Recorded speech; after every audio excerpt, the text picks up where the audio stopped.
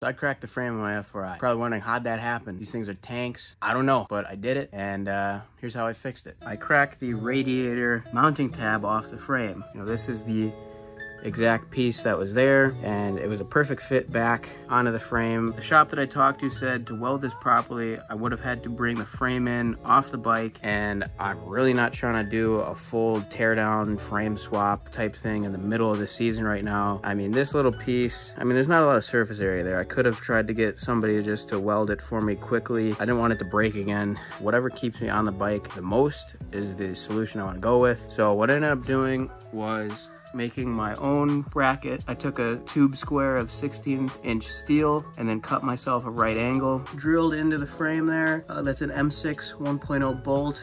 I just drilled a hole probably about a ½ inch into the frame, tapped it. I've got a flat washer, one of those Star lock washers on there as well, plus red Loctite. This thing is solid. It ain't going anywhere. We'll see with riding how well it holds up, but that's permanently in place, and that takes place of that nub there. On the right side, normally you have the nub there that the radiator hooks onto, which is kind of how the OEM fashion is. It's a hook on this side, and then you bolt the other side. That's how I had it, but ground that nub off and then drilled a hole. So we're bolting in through the cage on the radiator on both sides this time. When you do drill into the frame, you're gonna have to take your front wheel off. Unless you have a shorter drill, you can't really get the right angle to be flush onto the frame here. I'm not even perfect too. That's why there's an extra flat washer in there, and that I actually took to the grinder a little bit and angled to compensate. Keep that in mind. Even with the front wheel off, the forks get in the way. So if you choose to mount it somewhere else,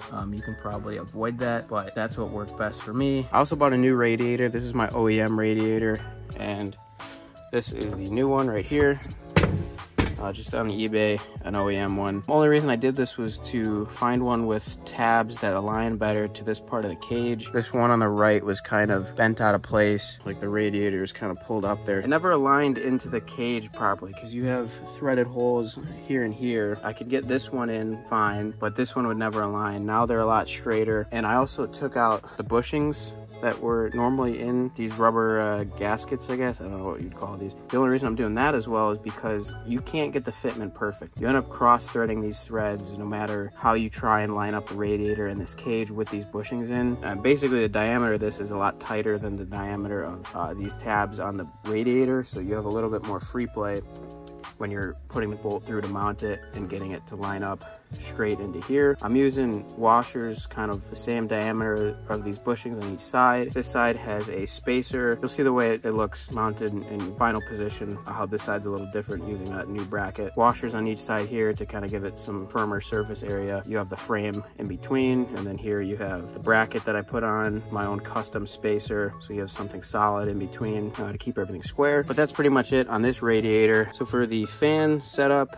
the one thing I changed was I took the OEM fan and put it on a switch instead of running it on the temp sensor. So I have my R6 fan on the switch and this on the switch. All you do is take the blue power wire that was in this plug here, and that'll go directly to your switch panel. And then the temp sensor is no longer hooked up, that's just taped off. I used the same spade connector that was on this wire that went to here and ran a green wire to the frame as my ground. And then this plug no longer has that power pin, it just has a single pin for the ground that comes off the wiring harness.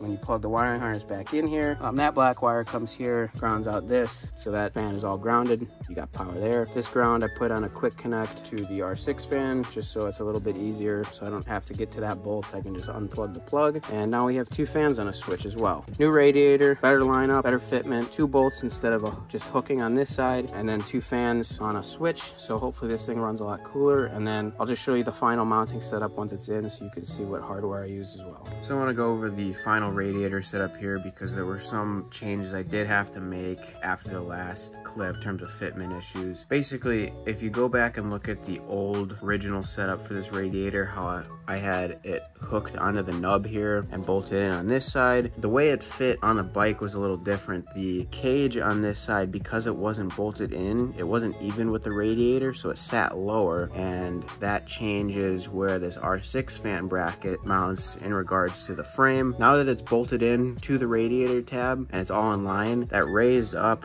where this fan bracket is, the other part of the bracket on the R6 fan had trouble clearing this part of the frame, so I had had to grind away part of that bracket to get it to clear. And then this piece here, normally it would go towards the inside of the cage, and then it's on the outside of this part of the bracket. But I re-tapped the holes and changed the orientation to give me some clearance as well. This way it can stay actually straight up and down instead of having to be angled a little bit to clear. Typically this hose had some issues in the old fashion where I had to rotate it so I could actually get this on. No more Allen bolt there, just a regular bolt. It's a lot easier to get a wrench in there now in that tight of a space to tighten things down or loosen. And then I had to go with an M12 bolt because I messed up the drill size for the tap. I was gonna do an M10. I misread the chart, drilled too big. I had to go an M12, so it's kind of ridiculous. It's a huge bolt for there. This was the other thing I had to do, was grind down this part of the bracket, because now that it is on the outside, it's a little bit too far forward, as opposed to whatever that 1/8 inch of it being behind there would give clearance for the fork. So before it was ground down, basically you have your fork stop on the frame there, and it was just missing that stop, like maybe a paper's thickness difference, but it still was hitting the radiator. And if I'm locking the bars to the right for tricks and I happen to, you know, drop the bike with them locked, I didn't want it to bang the radiator every time it came down. So basically I just took the Dremel and ground a bit away on that bracket. So now when the fork comes in, it doesn't touch. There's actually clearance there. That's what I had to do in terms of fitment there. Like I said, it's bolted in on both sides now. You know, it's not hanging on the radiator, so hopefully that keeps the tabs and the radiator as straight as possible. I feel like the fan, the OEM fan's a little close to the headers. That might be how it was originally, but I don't have any good footage to check. I don't really remember. So this is just more for my reference here, I guess, to look back on. I don't think it's an issue, but that's pretty much how this new radiator is set up.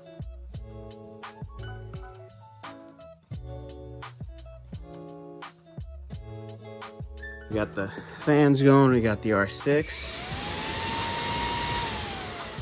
and we got the stock.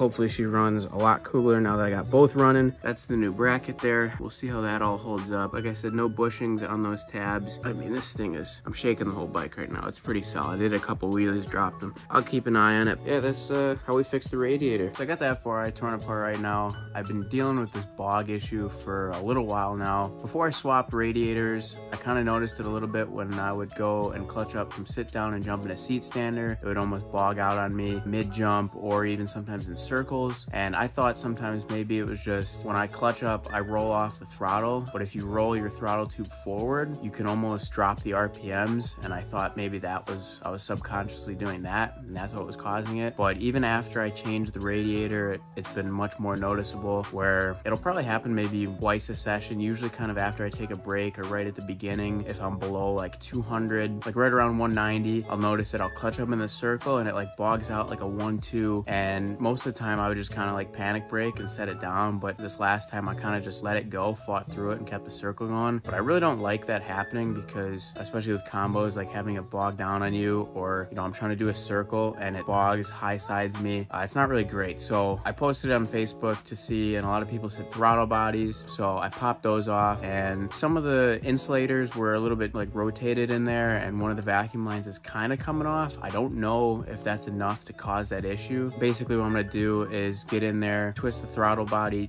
insulators back to where they should be, and then get all the vacuum lines secured. And I think I'm gonna cut the ends off just so they have fresh tips to kind of secure on anything that's cracked or dry rotted, maybe air's getting in there. The other thing I noticed is with the idle too, is that I run it at 4K. It'll be steady pretty much at 4K, but if I run it at 3000, which is kind of what I do when I load it up, it just kind of fluctuates up and down. But go to 4K, it's fine. 3000 all over the place. And I have an old video, probably like way back before I started riding, where it was steady right at like any RPM. So that's kind of a big thing too. And like during the lot sessions, every time I drop the bike or something like that, I start it again, it's always a little bit lower than 4K, so I have to constantly like reset it, which is kind of annoying to do. So the bog, the idle fluctuation, hopefully once I get these kind of cleaned out, put some oil around the insulators when I reinstall them, get the vacuum lines secured, chopped, checked, hopefully that eliminates it. Because a lot of people did say that stuff shifted after pancaking, and what caused the frame to crack was a bunch of pancakes right before that. So some of these insulators, this one on the end and this one were the two that were off. They're supposed to line up in the notches there. I really don't know if that makes a big enough difference. Like that one's good, and